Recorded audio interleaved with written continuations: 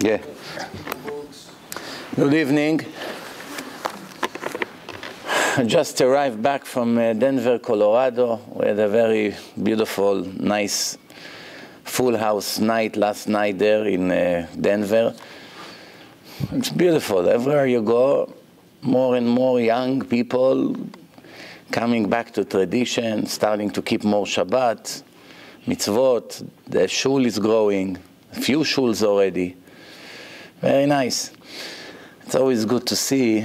You come, you don't know what to expect. It was the first time I was there. But even half an hour before the lecture, it was already 90% full. And then by the time the lecture started, many people stayed outside. Baruch Hashem. So good news. So we're back to our weekly Monday. Next Monday I won't be here. So you have a week off. And the following one, Bezrat Hashem, will be back as usual. We'll start to speak a little bit about the Parashat, and then we'll see how much time we'll have left to speak about other topics. We saw that Parashat Vayakhel means gathering, to gather the nation of Israel. The last parasha is very interesting. When Moshe Rabbeinu came down from the mountain, his face was glowing, shining. In Hebrew, the word karnu panav, koren, it can have two meanings. One, keren, something that keren, it can be a horn and it can be glowing. Obviously, when the Torah speaks about Moshe comes down from the mountain, he's speaking that his face was glowing, nobody could see him, so he needed to put a mask on his face. That's what it says, to cover this shining face that he had. The Gentiles that were translating the Torah, they translated it as horns. That's why you have this famous artwork of Moshe Rabbeinu that have two little horns. It sounds very silly, but the world is full of silly things. It's nothing new. But the interesting part is that there are millions of goyim who think that Jews have horns. It's not a joke. I have a friend who used to be the champion of the United States in karate. He has a karate school in Brooklyn. He went to the Olympic Games. He represented the United States. He even won a medal, if I remember correctly. And one time he went to Texas, somewhere in Texas. Two non-Jewish girls came, and they started to speak to him, and they found out that he's Jewish, so they started to go like this on his head. He was telling me this story. So you think it's a joke? He said, how come you don't have horns?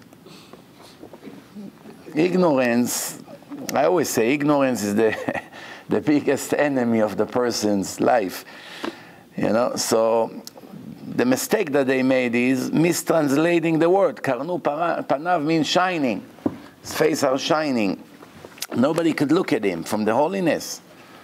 What really happened when Moshe went up to the mountain, his body stayed on a mountain for 40 days, like clinical death. The soul came out of the body. The soul went up to the upper worlds for 40 days. As we read in the Midrash in Shavuot, that the angels were fighting him. And they say to Hashem, why are you going to a human being? You're giving him the Torah. So Hashem said to them, what do you need the Torah for? You don't have Yetzer Hara, you don't have evil inclination. You need Torah. Torah is meant to cure people from their spiritual sicknesses. You, the angels, are perfect. You're robots. You don't have Yetzer Hara. You don't need the Torah. It's beautiful, this Midrash, how Moshe was afraid from them because they made out of fire. This Srafim, this Saraf, is coming from the word Soref, like fire. So the conclusion of that, when Moshe came down, obviously being with Hashem for 40 days, it's a level of holiness that nobody in history ever reached. So now this parasha is continuing from where we stopped last parasha. It's actually a continuation. When was that day that Moshe came down? When was that day? What day he came down from the mountain? For good. He came down, as Hashem told him, after 80 days that he was in the mountain, after he broke the commandments on 17 Tammuz, he went up on the 18th of Tammuz. And he stayed there until Rosh Chodesh Elul, it's 40 days. And from Rosh Chodesh Elul, another 40 days, Yom Kippur.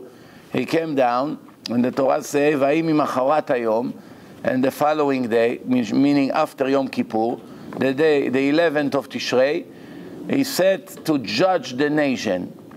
So Moshe judged the nation. So two things Moshe did that day, which in a way looks like a contradiction. On one hand, he said to judge the nation, and that's when Yitro told him, how are you going to judge the entire nation by yourself? You have to nominate judges. And I explained in one of the previous lectures, you don't, not God forbid to make a mistake, that Moshe needed Yitro to tell him that he need more judges. Every fool knows it.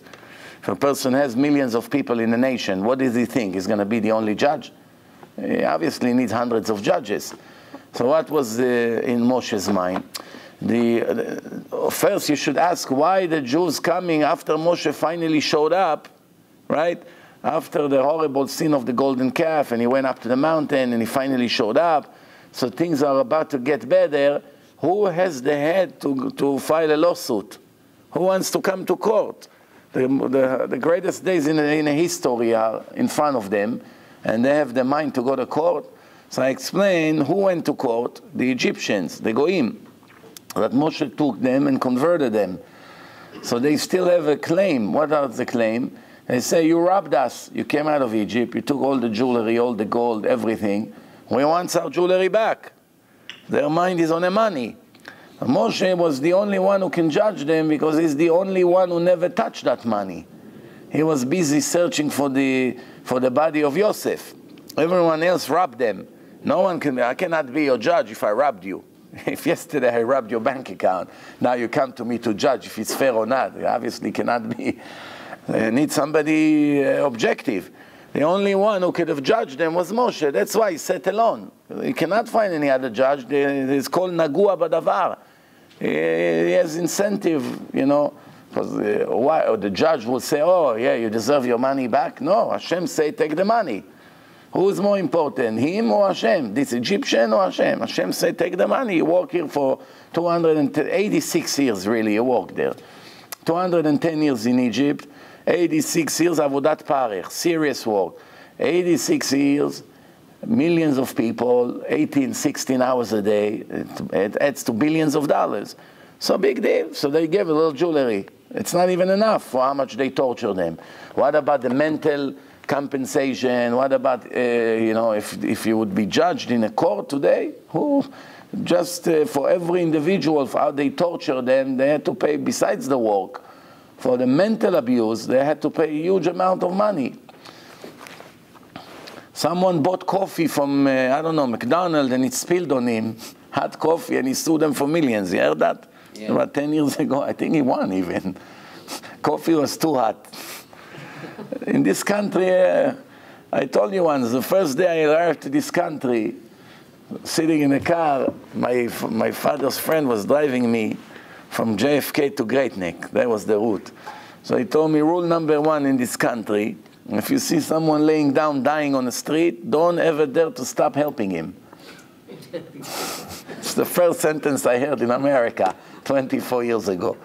So I said to him, what? Thinking to myself, what is it? Chukei Sdom? Sodom and Gomorrah? So he said to me, don't be a wise guy. You're going to run and help him, and then he's going to be paralyzed or something will happen to him. He will sue you. They'll take away everything you have. This is the way this country is. You come to help them, and tomorrow they sue you that you made them a permanent damage. But I think they changed the law now. They cannot sue. If you come to help a person in an accident or something, you're protected by the law. I believe now they changed the rule. If you're like a doctor or something like that, then it's different. But if you're like a good Samaritan, then... Even Good Samaritan, you know. The Gemara said that if there was fire in someone's house and you came to put the fire off and accidentally you knocked down a vase or something that worth a lot, and you made him a huge damage, you cannot sue you. Why? If you allow them to sue, no one would want to help anyone in time of problem. You cannot allow. I come to help you and you sue me? Of course, accidents happen. But what is the other alternative? That no one will help anyone? People would be burned alive and no one would try to help them because they're afraid they sue them? It's not normal. Obviously, the law has to protect, like you say, Good Samaritan, citizen who wants to do the right thing. Anyway, so Moshe was the only one who could judge them. So in the beginning of the day, he was judging them. And then after that, what? Perhaps what happened is, we have to assume, we don't know all the details. Perhaps that after the first few, there were thousands of them. There were 40,000 Erev Rav, 40,000. So from 3 million, 40,000 is about 1.5% almost. 1.5% from the nation are Egyptians. But still idol worshippers. Nothing changed in a month. They just came out. 2 weeks ago, he bowed down to his cow, to his sheep, or to the Nile. What do you think? He became Rabbi Shimon Bar Yochai overnight? It's not exactly, you know. So what happened now? Now their mind is on the money. So what happened now? Since Moshe told them, you don't have a case. You don't have a case. Why? The boss of the world that own everything said to these people to take from these people. There's nothing you can say. Now you have to make up your mind. You want to be Jewish? You want to join the Jewish nation? Or you still want to be an Egyptian and you have claims against the Jews? So after the first case that went in, got this answer. Second case got the same answer. Everyone else went home. What's the point of waiting online? What's the point, right? It's the same thing. So he finished with them quickly. Then after that, what? That's when he gathered everyone. The chief rabbi of Israel wants to give his first speech ever. This is it. This is Vayakhel. So he gathered the entire nation. How do you gather 3 million or more people into one place because you want to give them a speech that they all stand around you? So it says like this. First question we have to ask, why Moshe did not go to them? Moshe was in one area, like a king, and they were a little bit further. So why Moshe didn't come to him? Instead of bringing them, all of them to him, we'd be better off. He would walk to them, no? Easier, no? What's better, to bring all the people to your home? Or if all the people are there, you come to them, and it's much easier. The answer, by Shmuel, the prophet, it says, every year he went to Bet El, and to the Gilgal. There's a place called Gilgal. V'shafat et Israel. It was a portable judge. Once a year he come, you know, like the Shatnez guy. Every day of the week he is in a different community. One day he's there, one day he's in Great Neck, one day he's there. He's moving, not all the time he's in Monsey. So Shmuel come to judge them over there. So why Moshe wouldn't do the same thing? So even though Moshe is the most humble person ever live, as Hashem declared in the Torah, but Moshe has the status of a king. It's not just a prophet. Shmuel is a prophet, but who was, in his time, Shaul was the king. Shmuel is only the prophet, he's not the king. When David was a king, he was the king, Shmuel was the prophet, or Nathan was the prophet. All the prophets, they were just prophets. They didn't have a status of a king. Moshe has a status of a king, which is a different status. So now you have two. You're a prophet, plus you're a king. It's different than Shmuel was only a prophet. Why? Because Hashem gave honors to different titles according to how high they are. Not always you can forgive this honor, because it's not yours, it's the honor of Hashem. So I'll give you an example. A father can say to his son, don't rise when I come into the house. I forgive. No problem. You can sit in my chair. I allow you. It's no problem. The Torah gave him respect. He gives up this respect. Fine. As long as he says to his son like this, no problem. Someone is a big Talmid Chacham. You insult him or something like this. Even if he is a person is very humble and down to earth, and a minute later he forgot it and he forgave you, you still have a problem with Hashem. Because by insulting a rabbi, you're not insulting him. You're insulting him and the Torah that he has. Because why you went after him? You didn't go after him because of his beautiful eyes or his blonde hair, right? You came after him for only one reason. Why? He's the representative of the Torah and you don't like the Torah. Or you don't like certain things that he's saying in the name of the Torah. You understand? So what happened here? It's, you're fighting against the representative of the Torah. Whether you like him or not, it's a different story. You have to watch what you say. What about a king? Melech shemachal al kvodo, king that forgave his honor, and kvodo machul. He doesn't have permission to forgive his honor. Why? He is the king of Israel. He is the closest, he's connecting them to Hashem. This is the leader now. Okay? If the king say, it's okay, you don't have to respect me. Tomorrow people will start disrespecting him. That's the end of the nation. He doesn't have permission to forgive. Now, it says like this. One time, when Moshe passed away, we see in Parashat Vayakhel, he was already 120 years old. 120 years old. And then, he had to pass the kingdom to whom? To Yoshua. To his student, Yoshua. So at that time, Moshe went. He didn't bring him to him. Why? Because he lost his status as a king. Once the new king was announced, and Hashem say he's the new king, that second you stop being a king. Therefore, all the honor that you had until now, you still have honor, people will still respect you, but the new king is the boss, that's it. You have to go to him, not him to you. This is the way it is. There's no shilton beyom hamavet. There's no control in the time of death, as it appears in the book of Kohelet 8:8. Chapter 8, verse 8. After the sin of the golden calf, HaKadosh Baruch Hu say to Moshe Rabbeinu, Lech red, ki shichet amcha. Go down, because your nation made a horrible sin. Why the Torah has an extra word? The Torah should have said, Lech, go. Why does it have to say go, and then again red? Red means go down. It's like you come to a person and say, go. And then you say, go down. Either you say go down, or either you say go. You don't have to say go and then go down. You got the point, just go. Why? Chazal explains, red migdulatcha. Red, you lost the status, the special status that you have. Why? Why is it his fault? The answer is, because he's the one who converted them based on his own opinion, without consulting with Hashem. If Hashem would tell them, Moshe, I want you to convert them, and then they make the golden calf, Hashem wouldn't tell him, Red ki shichet amcha. He would tell him, Red ki shichet ami. Go, go. He would not say go down. He would say go, because my nation just made a horrible sin. But over here, no, he's holding him responsible for it. So it says like this. First thing, Moshe is speaking to them after he gathered all of them to him. What's the first thing? What is he speaking to them about? Shabbat. From all the topics in the Torah, he begins to give them a lecture about Shabbat.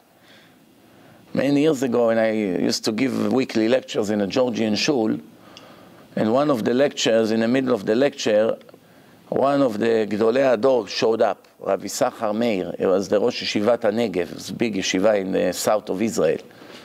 At that time he was 80 or 83, something like that.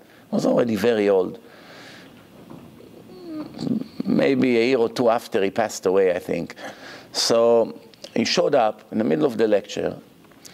And then, I was sitting where I was speaking. There's a stage there, so I was standing on a stage speaking to the audience, and then he came and sat next to me. And then he whispered to me, focus on Shabbat. Most important thing, speak to these people about Shabbat. Everything else automatically would follow. Not that I didn't know it. It was already my own opinion already, but I was very happy to hear it from a very big Chacham. And it's 100%. If you want to make someone religious the right way, you focus on Shabbat in the beginning. You explain to them that this is the foundation of everything. Vayakhel lemachorat Yom HaKippurim, when he came down from the mountain, the next day after Yom HaKippurim, as I just said to you, after he finished judging everyone, now everyone is clean, no one has stolen before the verdict, there is a rule. In heaven, they judge us same way like the Beit Din here judging us. If Reuven and Shimon go to court, Reuven claimed that Shimon owes him $1 million. in Shamayim, they know maybe that Shimon owes him. They know he's right, Reuven. But they come to court, and this Shimon brought all kinds of witnesses to create a doubt.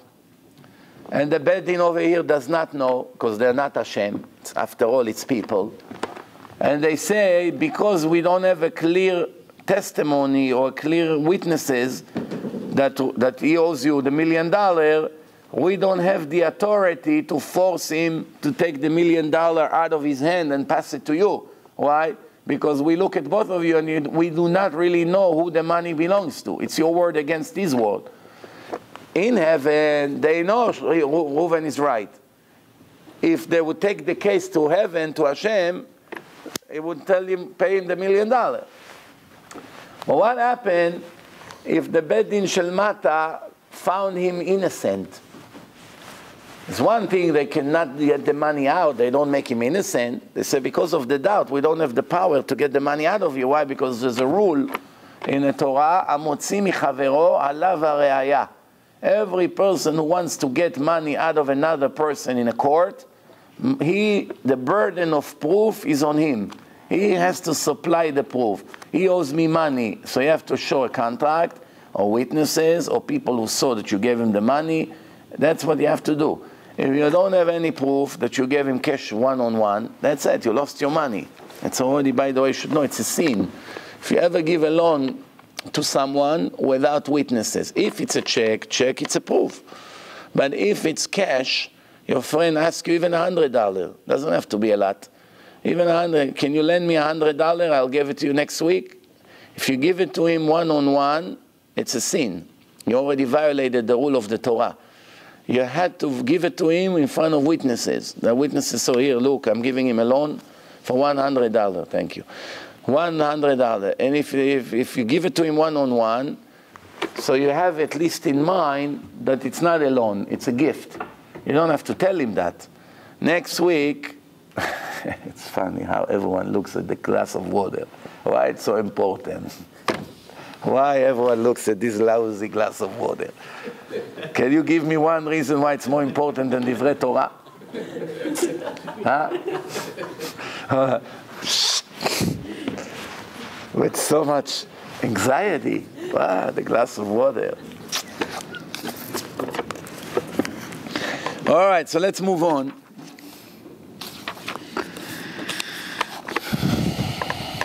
One of the secrets of the sentence, "Lo teva'aru esh bechol moshvotechem beyom haShabbat," do not create fire. Literally, it means we're not allowed to create energy on Shabbat. Anything, any kind of fire. But there's also a secret here. "Lo teva'aru esh hamachloket." When there's disagreement between people, it creates fire. When usually people have time to fight? Before Shabbat. Shabbat. No business, no stress, no work. Your boss is not on top of you. So now you have time, you see? And the arguments begin. Talking this, and then, no, you tell me what? You're wrong. No, you're wrong. Oh, the next thing he gets the table out. You know, some people, they have very hot blood, you know, hot temper. If I tell you now this story, you'll never believe me, but I promise you it really happened. I had guests in my house one time for Shabbat, and in the middle of the argument, one of the guys took the table and flipped it in the face of the other one, in my house. In my house, fighting with another guy. Why? Because the other guy was saying all kinds of liberal opinions that were really annoying. I have to admit, it was really annoying, you know. But a person needs to have a red line, you know. I mean, yes, it's affecting you, you're getting emotional. You have to know the limit. You cannot be an animal, that's it. You can control yourself. So, לא תבערו אש המחלוקת, keep Shabbat calm. Don't run into big fights and the fire of the arguments. ויצאו כל עדת בני ישראל מלפני משה. All of them came out in front of Moshe.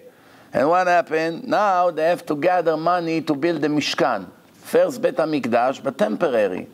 It's temporary. Soon we're going to see it's not so temporary. It's portable. That's the right word. Portable Bet Mikdash. You take it with you as you move. Okay? So it says like this. First it says, Vayakhel Moshe et kol adat bnei Israel. Moshe gathered the entire nation of Israel. Taught them the laws of Shabbat. What came after that? He taught them how to build the Mishkan. He gave them now a lecture in art.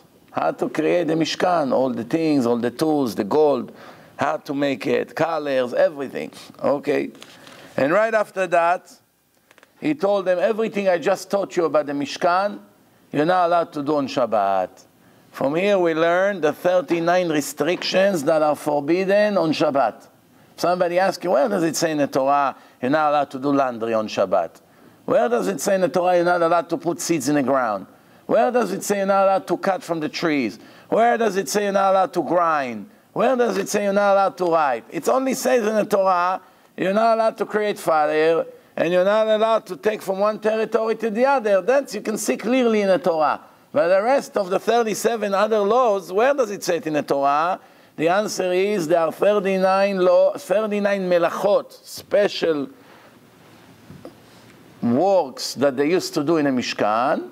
One sentence in the end. Today, Shabbat, you cannot do it. On Shabbat, none of this. Even though Mishkan is so important, is a house for God to live among us. Can you find something holier than that? Yes, Shabbat is holier than that. Shabbat puts the work on hold. Shabbat, it's above everything. Remember, and the next time you're about to be Mechalel Shabbat, you or your friends or your family or anybody that you know, remind him this. Tell him Hashem say to make a house for him. It's very important. The Shekhinah of Hashem will be in front of people's eyes. Nothing like this happened in history. Only Mishkan and Bet HaMikdash.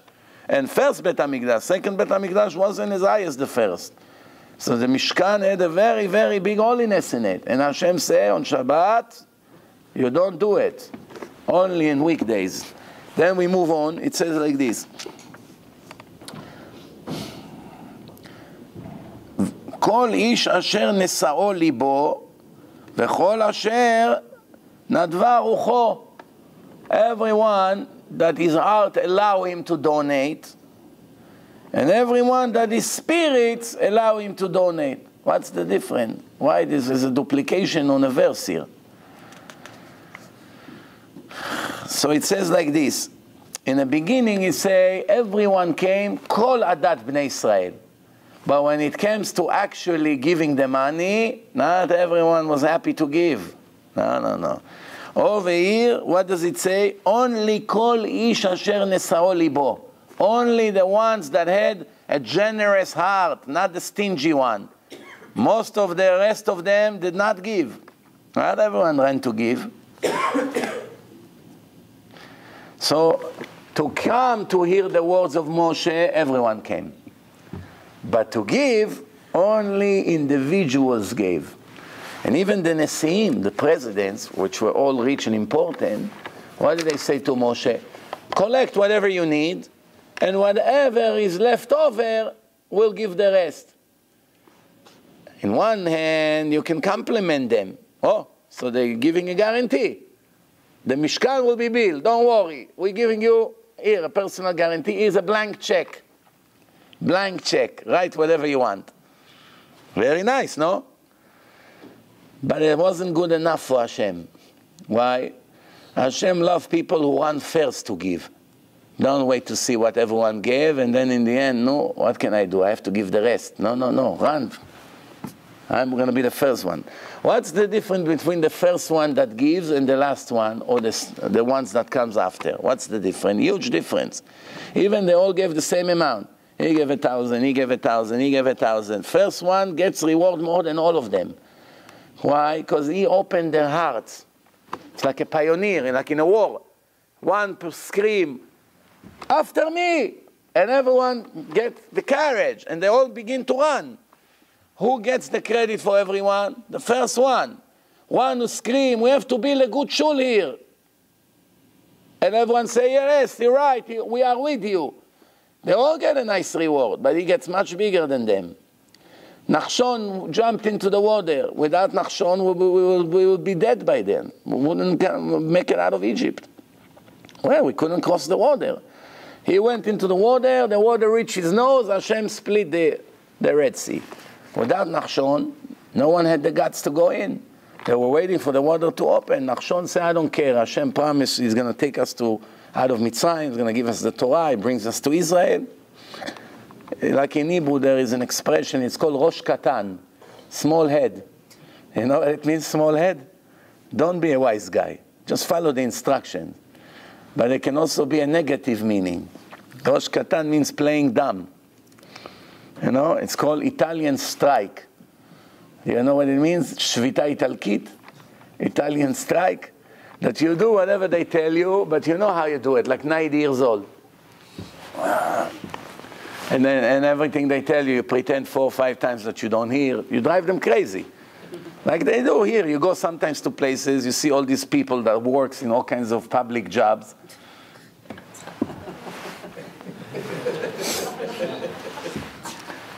If you want him to move, you have to take few dollar bills.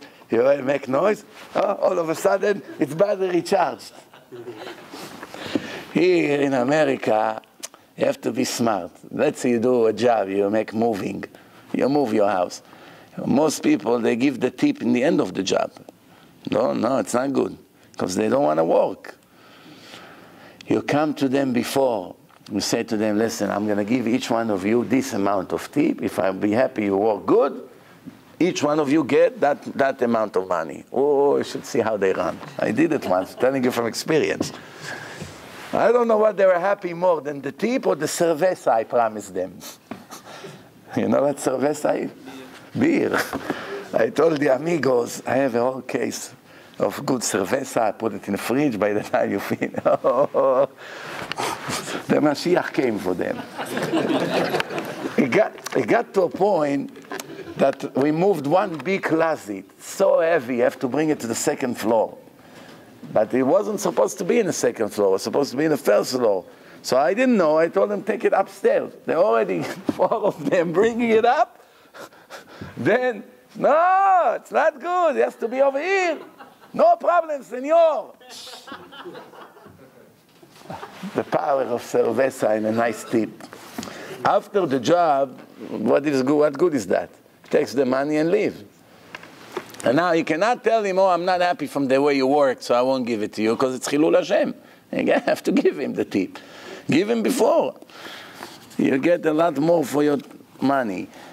Vayavo kol ish asher nesao libo, as I started to explain, the Torah says there are 2 kinds of people who gives donation. 2 kinds of people, we learn it from here. One, asher nesao libo. Noseh means carry. Heart, libo means his heart. His heart carry him up. We'll try to understand this expression soon. And the second one, asher nedava libo. That his heart is pushing him towards generosity. What's the difference? Obviously, there's a difference between them. Otherwise, the Torah would not repeat it twice with different variation here. So it says like this.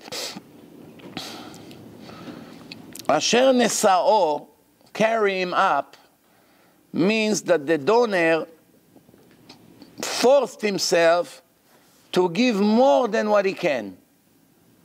You know, it's a big amount for him. It's not in his league. But he said, I don't care.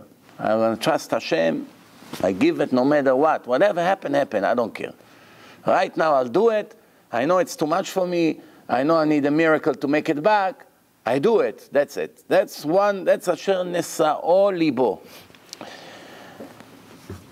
And the other one, asher nedavo libo, means someone who gives only based on his abilities. When he has good days in business, he gives a lot. When he has bad weeks, he gives little. It's also good. Of course it's good. But it doesn't show any confidence in Hashem by this guy. It's like saying to Hashem, first you give me, then I'll give. You don't give me, I don't give. But someone who say, I trust you to give me. If it's not tomorrow, it's next week. That's what they need right now. Here is the money. This is a much higher level.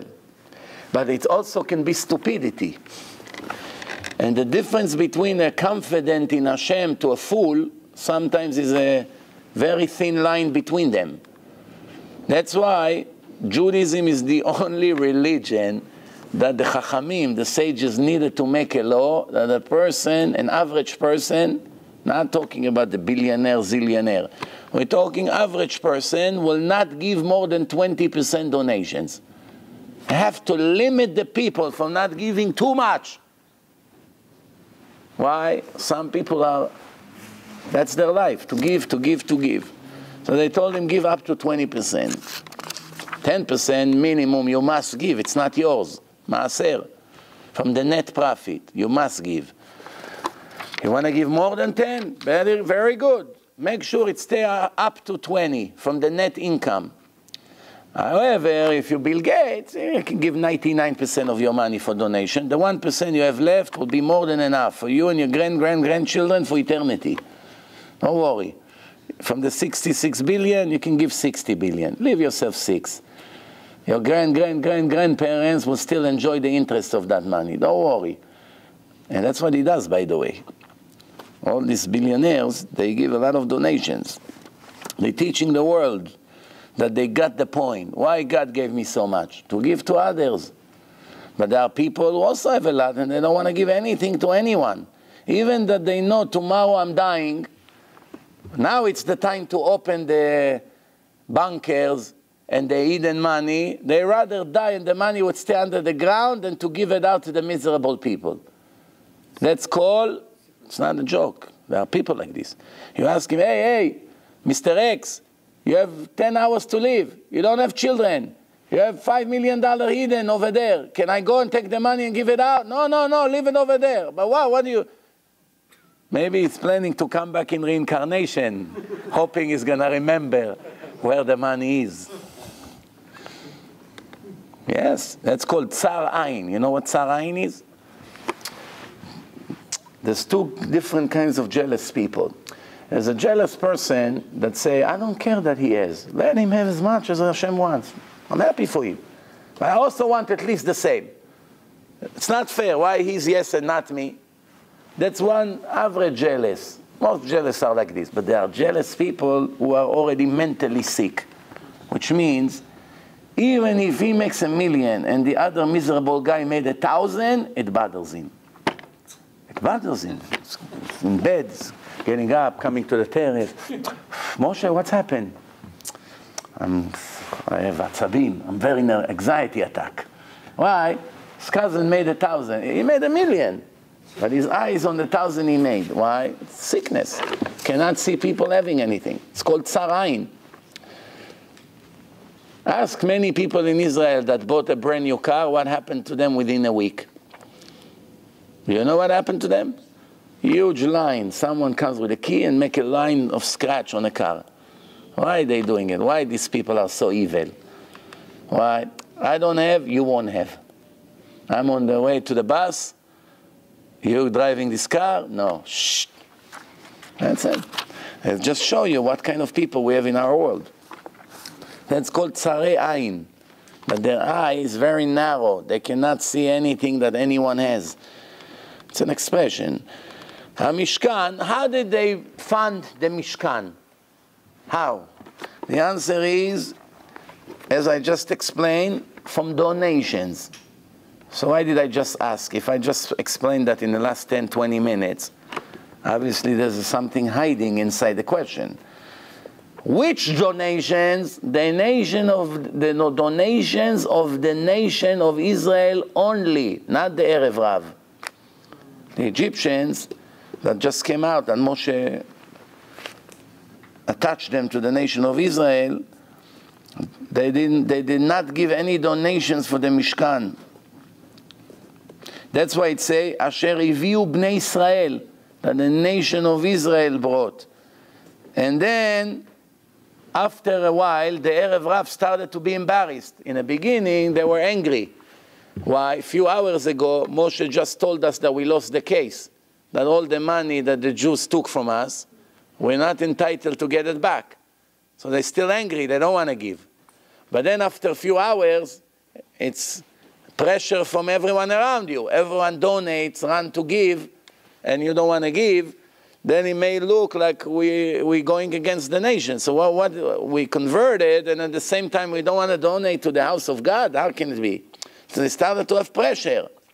So they later also started to bring. So what did they tell them? Oh, thank you very much. We have more than enough. Dai ve'oter. It's plenty. They didn't want to take their money. So they told them there's too much. Vayakhel ha'am mile'avi. Every time you say Am, the nation, without the nation of Israel, remember it's Erev Rav. So when they brought, they told them, no, we have more than enough. So they stopped bringing. Why? Okay, they don't need, they have enough. When did you ever hear in the history that you come to a Jewish institution or non-Jewish, any non-profit organization, a synagogue, a church, a mosque, and you come and you tell them, I brought a nice donation. I want to write a check. And they tell you, oh, right now we're good in a bank account. We have enough. Ask us next year if we need money. Did it ever happen? No. So how these Egyptians did not suspect that something is fishy here? Of course they know, but they're very happy. Oh, Baruch Hashem, they told me I don't need. What is it like? Like sometimes there's somebody who is in a need, and you're not exactly crazy about him, but you feel horrible. You know he needs help, and if you're not going to help him, who knows what can happen? So you call him, offering him help, and you read 3 Pirkei Tehillim that he will say, no, I manage already. And when he tell you, oh, I'm so appreciative, thank you very much, but I already manage, you say, you sure? You don't see. Now I got the mitzvah and I don't have to do it. Well, you're not crazy about it. That's the way people are. Vayakhel ha'am me'avi. They stop bringing. There's only twice in the whole Torah that you have this word, Vayakhel. Yud, Chaf, Lamed, Aleph. Where? First time, Vayakhel Geshem, when the flood by Noach, after 40 days, when the water stopped, when the rain stopped, what does it say in Genesis 8, verse 2? It says, Vayakhel Geshem, the rain stopped. And over here, it also says, Vayakhel ha'am mile'avi, they stop bringing. The rain stopped, and they stop bringing. Obviously, there's connection, like Zerah Shava. Vayakhel, Vayakhel, there's connection between those two verses. Now you're going to understand something that technically sounds strange. What does the Gemara say? The Gemara say, it says in Masechet Ta'anit, page 8, it says like this, En akshamim ne'etzarim, the rain stops, Ela בשביל פוסקי צדקה ברבים ואינם נותנים. One of the main reasons why there is no rain in Israel, no rain, the farmers are dying. Another week or two like this, everything we planted goes to the garbage. Why? People promise to give donations and they don't keep. They don't keep. Like, remember what I told you in one of the lectures. You know what's the difference between this generation to the previous generation? In this generation, people kiss the Torah with their hand and give tzedakah with their mouth. In the previous generation, people give tzedakah with their hand and kiss the Torah with their mouth. Today it's the opposite. Instead of kissing the Torah with the mouth, they stand like this. And they give tzedakah with the mouth. They speak a lot. The Gemara says, what's the difference between a tzaddik and rasha? Righteous and wicked. What's the difference? The wicked speaks a lot and do nothing in the end. The righteous, they speak very little and do a lot. They speak very little, say a few words, and they do a lot more than what they say. Why? Then I want to make a big show of here. One more thing. Bezalel, Hashem said that he's filling up the heart of Bezalel with wisdom, special wisdom. To be an artist, to design such a place like the Mishkan, it's not just a carpenter or someone who knows how to make things. You need a very special spiritual, divine power. And the Torah says that Hashem filled up Bezalel with Ruach HaKodesh. He has like a vision, like a prophet. So it says that Vayas Bezalel et Aaron atzei shitim. From all the things of the Mishkan, the easiest thing to make was what? Supposedly, Aaron, a box made from wood. Atzei shitim, wood. Every good carpenter knows how to make it. The rest was with gold, silver, all kinds of very complicated things. The master of the whole work, he took for himself something that looks the easiest. It makes sense? From all the things, this is what Bezalel made. So the answer is, the Torah emphasized that he did it without any help. Everything else, few workers did together, not one person. All of them. Over here, he took it and he made it from A to Z, all by himself. So what's special about it? Every little detail here has a lot of has deep meaning in it. So it says like this: the tools of the Mishkan, everything that they made for the Mishkan, did not last for a long time. After a while, they replaced them. Every once in a while, they replaced them. They broke. They started to become, loose. Even the menorah, that they made the menorah, they replaced the menorah. It wasn't the same menorah all the time. After lighting with oil, after a while, you replace it. Just Shlomo HaMelech, King Solomon alone, made 10 menorot in his time for the first Bet HaMikdash. 10 different ones.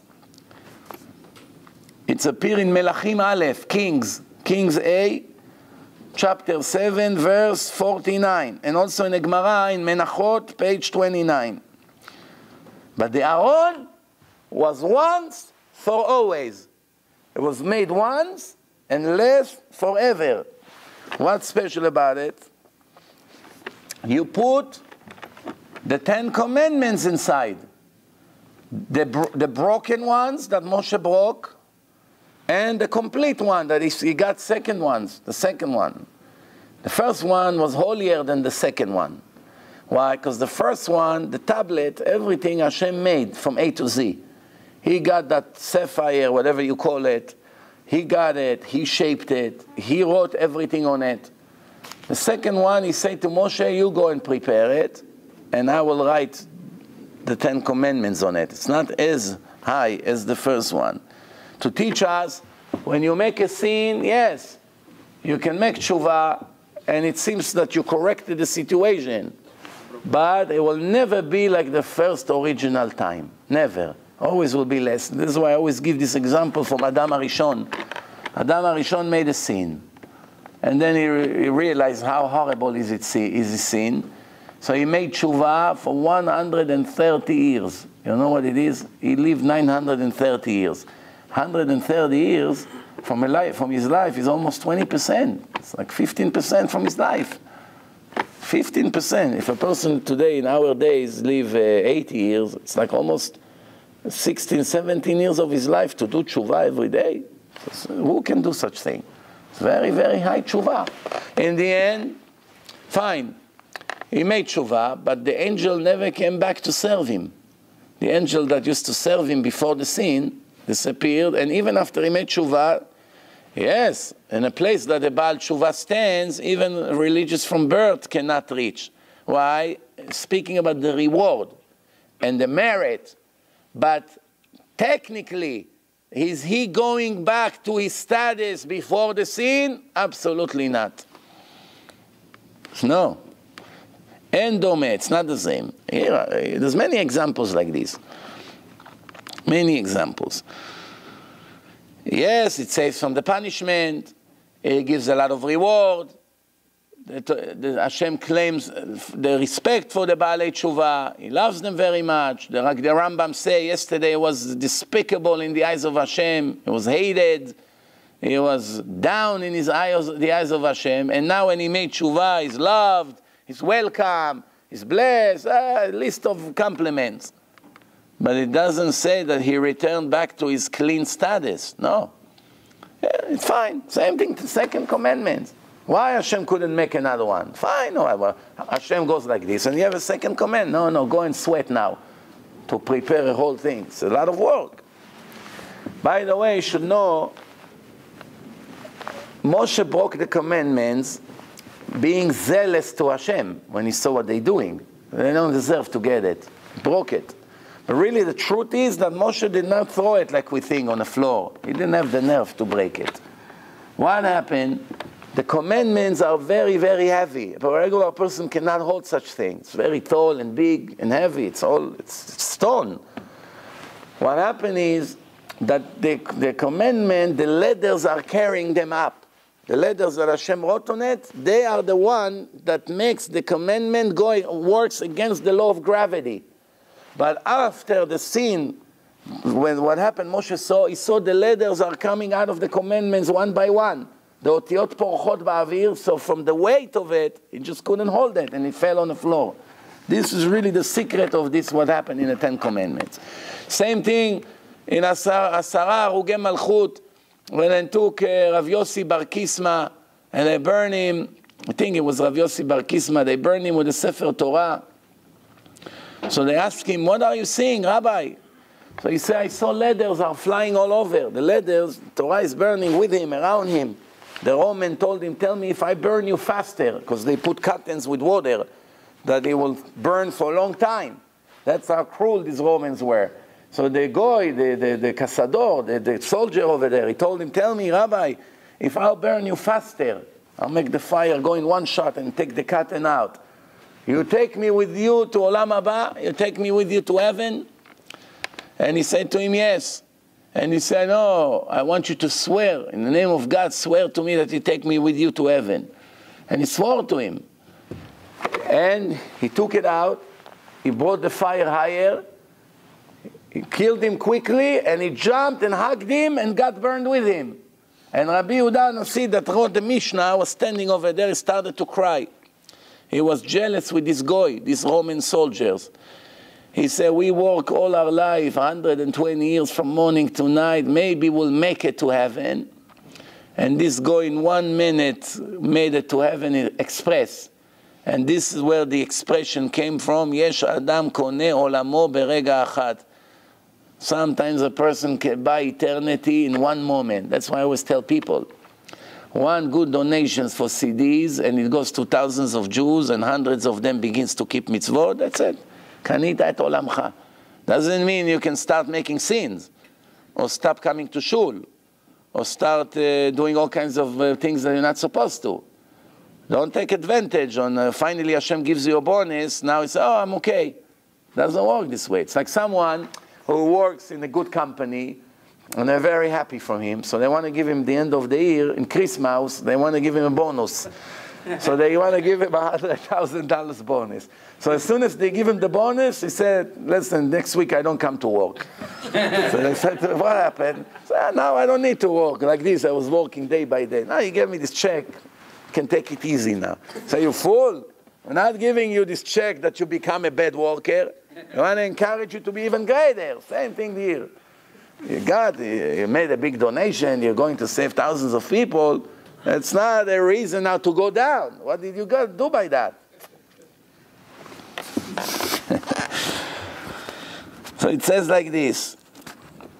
The Aron, Yetzirah Chat Pe'amit. A one-time creation is the Aron that Bezalel made. And the boards were inside, the commandments. Until when? Until Yoshiyahu the king ganaz et zeh, את הארון. He buried it somewhere. It's not destroyed. It never got burned. It never got broken. The king, Yoshiyahu, buried it somewhere. And when Mashiach comes, we'll know where. But right now, it's hidden somewhere.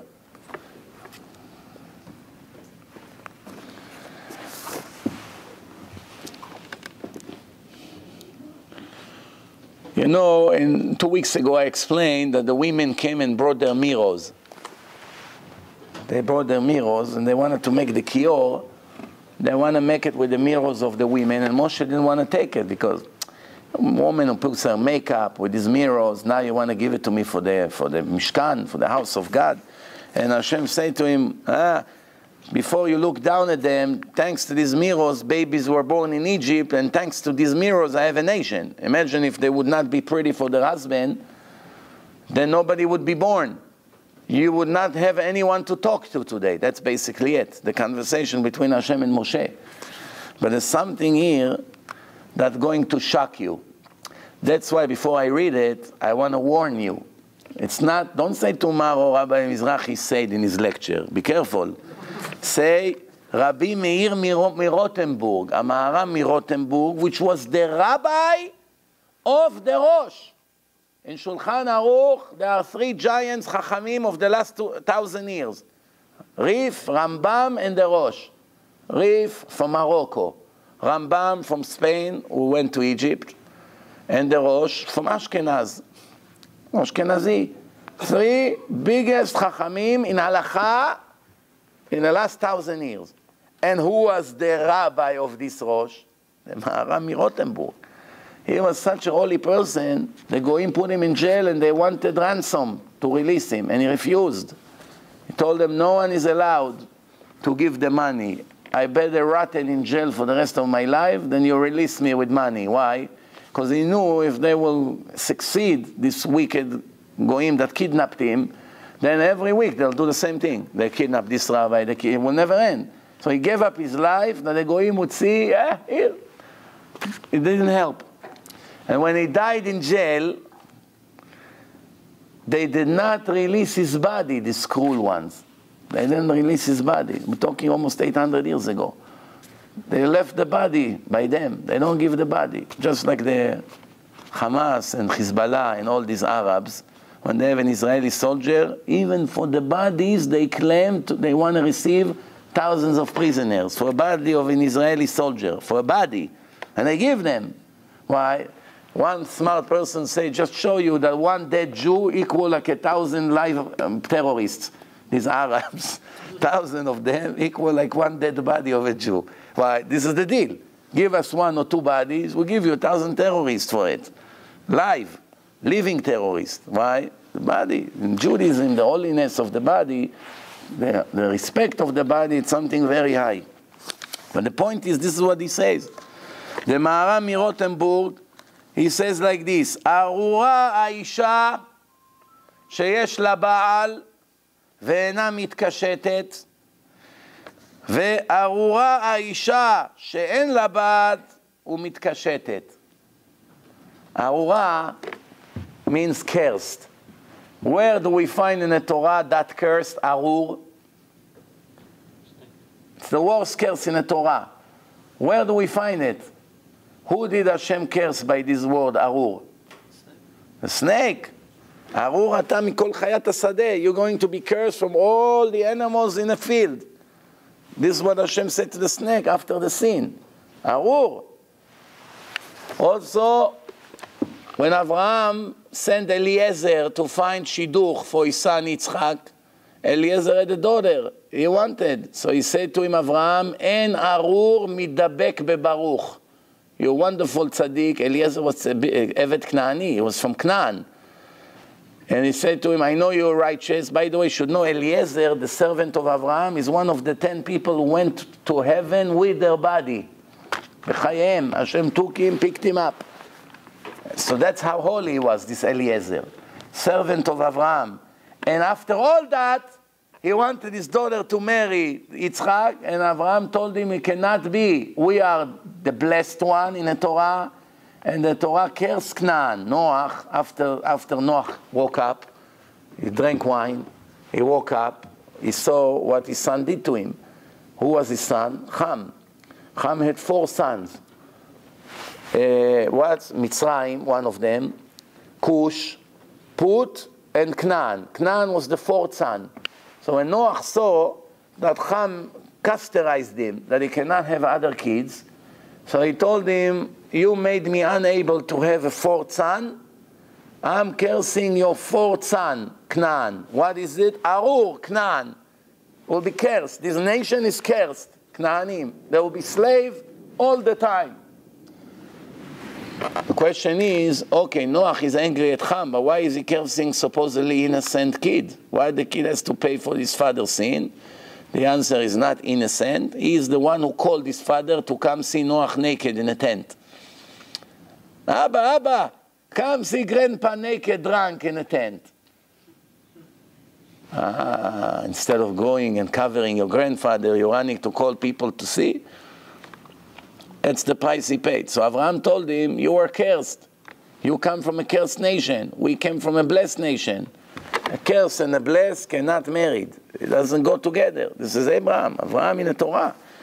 So the Maharam say like this, a woman that has a husband and she's not becoming beautiful for him, she's cursed, chas v'shalom. Arura Isha. This is the words of the Maharam Rothenburg. Not a rabbi from En Harod or from Kibbutz Yavne. We're talking a giant in a level, in a league of Rashi and Rambam. It's not, you have to shake when you hear this name. And at the same time, he said a woman that is single and becoming too beautiful when she goes out to the street, also Arura. Who are you getting beautiful for? For Tony and Vinny in the supermarket? For who? No? I always say that as a part of the joke, how women today, when they run to buy milk and some things, in half an hour they put their wigs, that, this, they change their clothes, they run to the supermarket. But when they come, the house is used to me already. But the Maharam Rothenburg said it 800 years before me, in a much more strict way. This is the word of the... I was shocked when I saw it. I didn't know it. Only saw it a few days ago. Why does mar'ot, these mirrors, called a mar'ot atzovot? What does it mean in Hebrew, tzovot? Where the word tzava come from? Tzava means when a group of people, tzoveh, attacking a place, tzovot comes from the word to ambush, to attack. That's why the language is also tzava. David HaMelech made a eulogy to Yonatan, the son of Shaul HaMelech, Shaul the king. And what did he say to him? Tzvi Israel, he called him. Tzvi. What's the name Tzvi? In Judaism, you have a lot of people named Tzvi. Where this name Tzvi came from? Tzvi in Hebrew means also deer. So why people call their son deer? Good thing they didn't call him horse. Yeah, Chamor ben Shechem. I don't get it, how this guy called his son Chamor. That's one of the biggest mysteries in my eyes in the Torah. And Chamor was well known to everyone that is a donkey. Imagine now a Brit Milah, the Moel come, the Avi Ben, everyone is excited. So the Moel says, ויקרא שמו בישראל, he said, Hamor. It will be the shock of the century.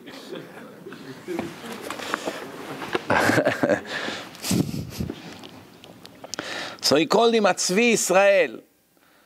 Tzvi means tiferet, glory. Tzvi tif'artecha, it appears in Yeshayahu, in Isaiah 13, verse 19. What does it say? Tzvi tif'artecha, the prophet speaks to Hashem, Tzvi. Tzvi latzadik, it says also in Yeshayahu in 24, verse 16. Tzvi tif'arto, also in by Yeshayahu. He used this expression a lot, Tzvi, as glory. Tzvi, Eretz Tzvi lechol ha'aratzot. Eretz Israel, the land of Israel, it's called Eretz Tzvi, a land of Tzvi. What Tzvi? Two meanings. One is the glorious nation in the whole world. As the Torah says, this is the land that the eyes of your God is in it from the beginning of the year until the end of the year, all the time. So obviously it's the Holy Land, as the all Goyim understand that as well. But it also has another meaning. Tzvi means Deer. And deer has something special about his skin. What about it? When you heat it up, you stretch it and stretch it and stretch it, and it becomes a lot wider and wider, and it doesn't get ripped. Eventually it would get ripped, but it's very elastic. You can stretch it and more and more and more. Why they use this word Eretz Tzvi when so many thousands of Jews came to Yerushalayim in the 3 festivals? Technically, there was not supposed to be enough room for so many hundreds of thousands of men. They're all coming with their children, with their animals, coming all the way to Yerushalayim, where everyone, Yerushalayim wasn't as big as you see today. Yerushalayim expanded, Betar, this, all these, Ramot. We're talking Yerushalayim was a little bit smaller than now, a lot more. So how everyone fit in Yerushalayim? And there was always room for everyone. Everyone. Why? It's like elastic. It's stretched. The more people come, no problem. There's always, this is like some kind of a illusion over there that no matter how many people would come, there's always going to be room for them. That's why they call it Eretz Tzvi, Prophet Ezekiel. Many other palms in the past, they used those words Tzvi to emphasize beauty and glory. But also Tzvi comes from, like I say, Tzava. This is Rashi. Rashi say that it comes from the word Tzava. Yatz'u kol tzvaot Hashem eretz Mitzrayim. Tzvaot, Tzava means also a group, a large group of people. Look how all the words in the holy language are all connected. It's amazing. What a brilliant language. This is when the nation of Israel came out of Egypt. They didn't have an army. But what does this say in the Torah? Yatz'u kol tzvaot Hashem. All the armies of God from Egypt came out of Egypt. What does it mean? Not army like you think with Uzi machine gun. Army means groups of people.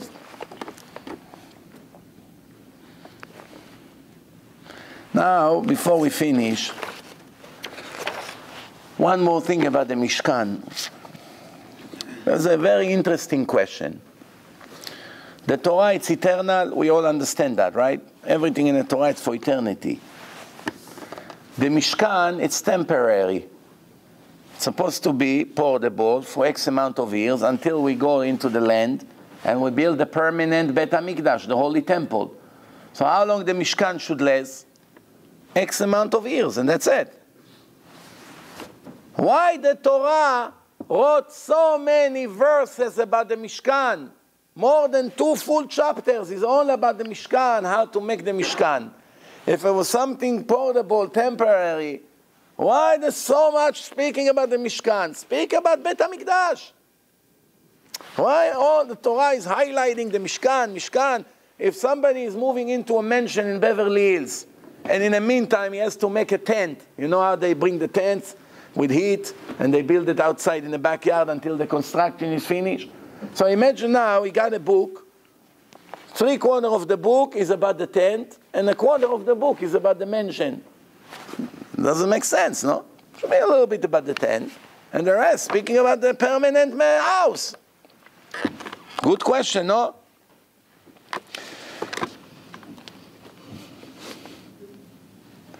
The answer is, first temple, first Bet HaMikdash, how many years it was standing? 410 years. Second temple, how many years? 420. In between that 70 years after the first one was destroyed until the second one was built. So, 410 and 420 years. How many years the Mishkan was standing? The Mishkan, the portable Mishkan, how many years? What do you think? About 400 years, something.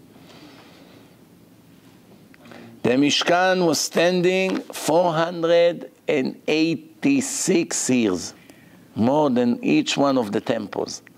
No wonder the Torah spoke so much about it. Shlomo HaMelech, King Solomon, he brought the Mishkan to Yerushalayim. They brought the Mishkan into Israel when they came in. And Shlomo HaMelech is 300 years after the Yoshua ben Nun. Yoshua occupied the land in 14 years, and only 300 years later, Shlomo HaMelech built the Bet HaMikdash.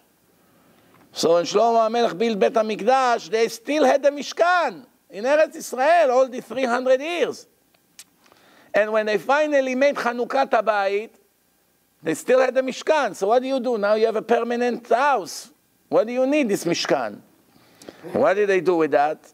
Most people, I didn't find even one person who knew this. Very hard to know this detail. It's interesting. It says in Melachim Aleph, in Kings, chapter 8, verse 4. What does it say over there? In the day of Chanukat HaMikdash, when the grand opening of Bet HaMikdash by King Solomon, right? The Gemara also speaking about it. The Gemara say, Mishenivna Mikdash Rishon, when the temple was built, first one, Nignaz Oel Moed. Oel Moed, Nignaz. Nignaz mean buried somewhere, hidden, not destroyed, Chas v'Shalom. Where was it buried? Where is the Mishkan today? I want to go and find it today. Where is it? Don't laugh.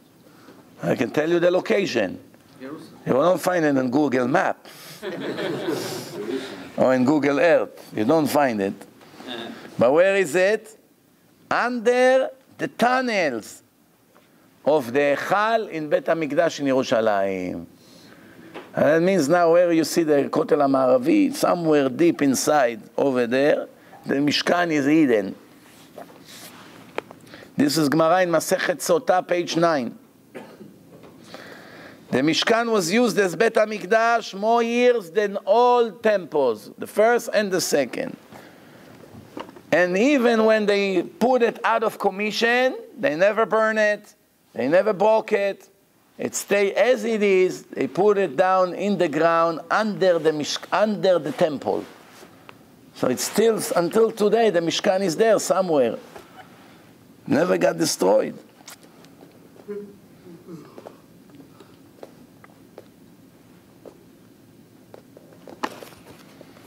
That's what it means, ועשו לי משכן ושכנתי בתוכם, לי לשמי, for me, for my name, לעד ולעולמי עולמים, forever.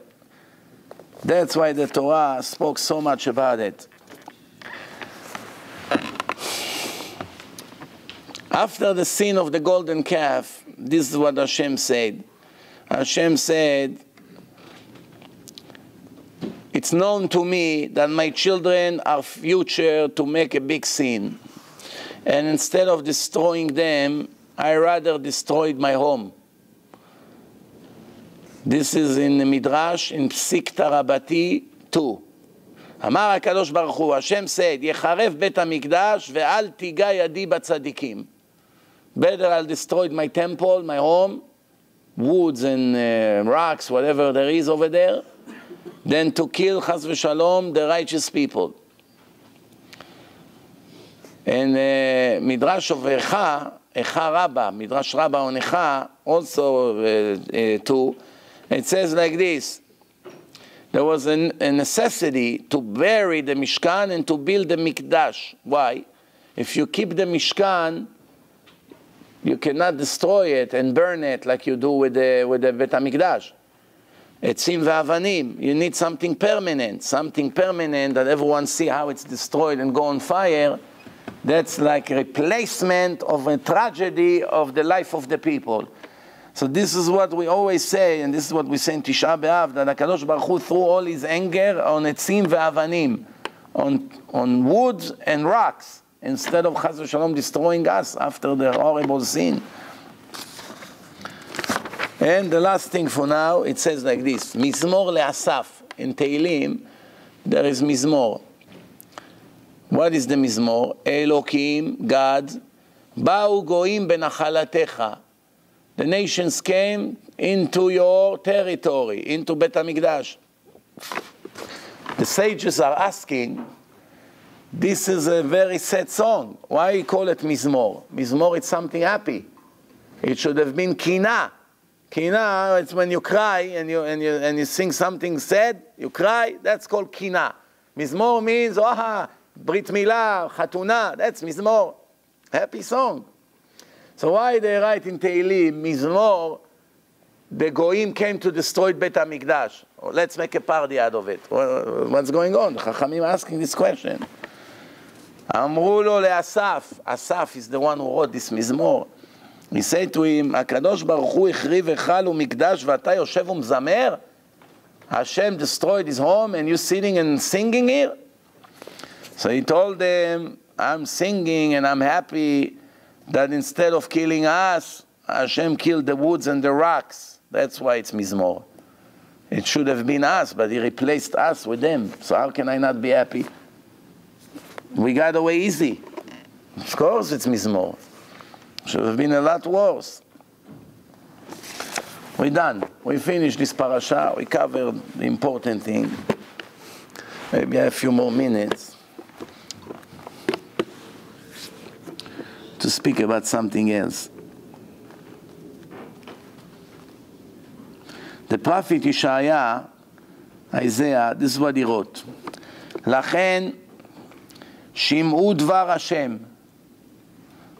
Therefore, listen to the word of God.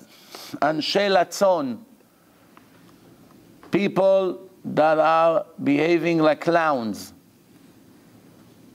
making fun, what we call today sarcastic, or this kind of people. מושלי העם הזה, אשר בירושלים, the clowns who sits in a government in Jerusalem. Listen to this prophecy, how he speaks about our days. כי אמרתם, קראתנו ברית עם מוות. You say we made peace with the terrorists, with death. ועם שאול עשינו חוזה. And we made a contract with Sheol. Sheol means is one of the 7 places in hell. Obviously it's not something good. שוד שוטף, כי יעבור. That contract you made with these murderers will not survive. כי יעבור לא יבואנו, כי שמנו כזב מחסנו. You're hiding behind false belief and false optimism. None of these peace that you make with these Arabs will ever survive. Nothing. They'll never leave you alone. ובשקר נסתרנו, we hide behind the lie, fooling the nation. We give them land, we'll do this, we'll give them rights, we'll give them that, we'll give them that. Maybe they leave us alone. What does the history show? The more you give, the more they torture you. Cut, sharp, simple, black and white. It's not open for debate. Since we gave what we gave, what did we get in return? Rockets. Every week, even this week, rockets. And when it's 2-3 rockets, nobody even talk about it anymore. Only when it's hundreds, they begin to talk. This is the situation. Little Israeli children, they go out, they try to go to kindergarten, ooh, sirens, rockets falling in the neighborhood. Imagine if the American Indians would shoot 1 rocket at New York City. What would happen to them? They and their casino not will go on fire, they will go to, not Siberia. Siberia, it's a picnic than what the United States will do to them for shooting rockets on innocent citizens. But the same Americans who will destroy any enemy will shoot 1 rocket at them, saying to the Israeli, don't be aggressive. Let them release pressure. Don't be aggressive.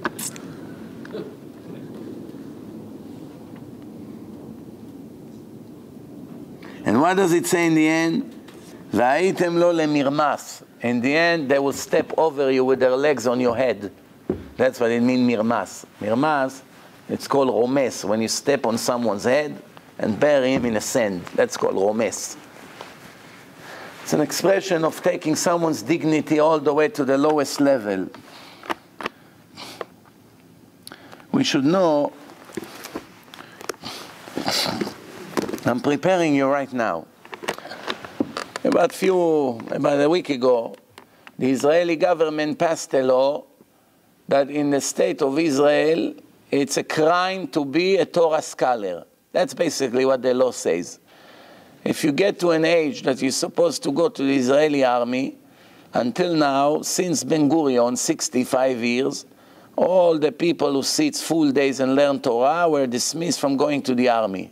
It's called Toratam Omanutam. Since all their life they sit and learn Torah, the secular first Prime Minister of Israel, David Ben-Gurion, gave them a free pass to sit and learn Torah, even though he was a communist, he was anti-religion, he was not eating kosher food. His son married a Goya and had a granddaughter that is Goya, and many other problems. He gave them free pass. And also, at one point, he wanted to take to the army the religious girls, and the Chazon Ish went to see him. And after the meeting with the Chazon Ish, he gave up that plan also. Also, the same Ben-Gurion wrote that the Israeli state must observe the Sabbath, must give respect to the Sabbath, because it's a Jewish state. It's not a regular state. Very interesting. Not that he kept the Sabbath, or none of his friends kept it, but as part of his poetry, he wrote that Shabbat is a special day in a Jewish state. That's why he was against public transportation. For many years, there was no public transportation on Shabbat. You can see a minor difference between Shabbat and other days of the week. Even though most of the nation do not keep Shabbat, unfortunately. But today, everything just changed now. What happened now? Now they already put one religious kid, that 18 years old, in jail. Because they wanted him to go to the army, but he sits in yeshiva and learns, so they put him in jail. Now they want to put everyone in jail. We don't really know what Hashem wants here. It could be maybe the greatest thing that happened to us. Everyone looks at it negative. But it could be that from Az Yetzeh Matok. There's an expression, Az means something strict, bad. Matok means sweet. Sweet comes out of Az. What does it mean? If they will take them with handcuffs, all of them to jail, we're talking, I don't know, 80,000, 100,000 people. First of all, there's no jails for them. That's one thing. So they put them in jail. So what's going to be in jail? What are they going to do in jail? They sit and learn Torah. And who's going to pay? The government is going to have to pay. Because you have to build jails, you have to put air condition, heat, electric, tables, chairs, beds. So what's the problem? Instead of me raising money for my yeshiva, my guys will sit in jail and the government will pay for the yeshiva. That's one option. Second option, if somebody will be clever there and not throw Jewish kids for learning Torah into jail. Come on, we're not Nazis. We're not the Romans. Someone has to scream enough. I believe that someone will be responsible enough in the last minute to say, hey, we went too far. Enough with this nonsense. So what's going to be? What's going to be in that case? They leave them alone. They leave them alone. So they go back to learn as it is. That's second option. There's a third option. Third option is that the religious people will not be brave enough. That the big chief rabbis say, we have to give our life not to go to live the Torah. It's not about the army, it's about living the Torah. This is really what we have to understand. It could have been, even if they say, go and work in hospitals, go and do all kinds of other things. Not necessarily the army is the problem right now. It's they want you to close the Torah and stop learning Torah and do other things, which they don't want to do. They don't want to do it for their own business. Later, when they become 25, 26, they still learn. They rather live simple, poor life, learn Torah, and prepare the eternity than to go and make money and go into business and make a lot of wealth, but being far away from Hashem and the Torah. It's not necessarily because of the army. Even business. Even you come to most of them, you tell them, come, leave the yeshiva, we'll give you a great job. Most of them, 9 out of 10 would not agree. It's no question here. So no, I want to be a Talmid Avrech. I want to learn Torah. So it's not necessarily, the army has another problem. It's not modest, guys and girls, thousands of abortions every year in the Israeli army. Thousands, many thousands of abortions from what's happening over there. The food's supposed to be kosher, but most of the soldiers are secular, so they don't even know how to separate meat and dairy, and it's all in the same sink. I was a soldier, I know what's going on. Today it's a lot worse than my day, because my day wasn't the generation of internet and Facebook and YouTube and the culture of the goyim 24/7. It was not as bad. So today it's even much worse. So it's very difficult. There's no tefillot, no yeshivot, no kviyat itim la Torah. Many things that people would like as a minimum lifestyle of a religious Jew, none of it he has in the army. Cannot do. Cannot have minyan. They have exercises. They bring women to sing in ceremonies, in memorial days. They bring a woman and she sings in front of the religious and they have to leave. And then when they leave, they go to jail because they're not allowed to leave. Creates so many conflicts. It's a big problem. So what's the third option? The third option that the religious people will surrender and they will go to the army. But here comes the problem. First, the army doesn't need them. The army has enough soldiers right now. There's no report of any shortage in any group of the armies of soldiers. They have enough for what they need. So now they're going to need 100,000 soldiers extra, which are far away from being soldiers. They're all very not physical. They don't even know how to hold a gun. They're not athletes. They don't know how to hold a ball. It's different kind of people. That's why we call in America nerds. You know, what are you going to make him? Commando? This Hasidic kid who's all his life learned Torah and he was tzaddik all his life. What do you tell him? Hey, Herschel, Kadima, take the machine gun and run. There's Hamas, Ahmed is coming. What's Herschel's going to do? Shir Lama'alot, Sinai La'arib. What does he know? What's going to be? You understand what I'm talking about? So what's going to happen? They will go crazy. It will drive them crazy. What did we do to ourselves? We brought these people into the army. What are we going to do with them? Plus, if you have also lots of Baalei Tshuva that knows how to talk to secular people, in 1 year, they turn almost all the army into religious people. Now, plus, there's another problem. Even the secular soldiers, when they see that the religious soldiers get rights that they are not getting, what do you think is going to happen? Like now in America, in jail, all the non-Jewish prisoners, they also want glad kosher food. They want kosher food. They know it's better than regular. Oh, what, I have to be Jewish to eat kosher? This is what I eat, this is my diet. It costs them fortune now. You understand? So what's going to be? I think in the end, everything will work out for the best way Hashem wants it. Yes, we have to give our life for the Torah. We have to do what the rules and what the Gdolei Ador tells us to do. That's why we have chief rabbis, to show us the way, what to do, what not to do. But I think that maybe this whole move is that Hashem already is tired of the situation that more than 70% of his children are in the mud and have no idea who he is. They never met him. They don't know who their father is. Imagine a nation that 70% of the people do not know who their father is. You understand? That's what's happening right now. So maybe Hashem will show him who the father is in a strange way. In a strange way. Sometimes people that criticize you and attack you, and thanks to them, you have a great event. I'm talking from experience. You know, all this publicity is supposedly negative. In the end, a lot of curious people wants to know what's the noise is about, and they come in and they get hooked. And then I get wonderful letters from them. Oh, where is the provocative statements that they're talking about? There was wonderful lecture, and another one, and another one, and now him and his wife and his friends, they all sit all day and what. So maybe the only way to get this anti-religion person to listen to Shiurei Torah was to make something provocative. Otherwise, he would not come, he would not agree. Now, in action, same thing, the debate. The debate boosts the website so much greater than before. Why? People who didn't want to hear Shiurei Torah, they don't want to come listen to lectures. But when they hear a war between a rabbi and a priest, action. Action. Through that action, they started to listen to other lectures, and Baruch Hashem, they became, many of them, Shomrei Mitzvot. Any questions before we finish? Yeah. You mentioned Abraham, what do you call one of the 10 people went to the... Yes, Eliezer, the servant of Abraham, and he's non-Jew also. Yeah. There was a case I read a long time ago in a book. There was a Jew in Roman time, he killed 200,000 Jews.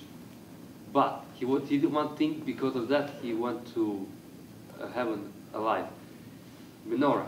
He didn't give up menorah.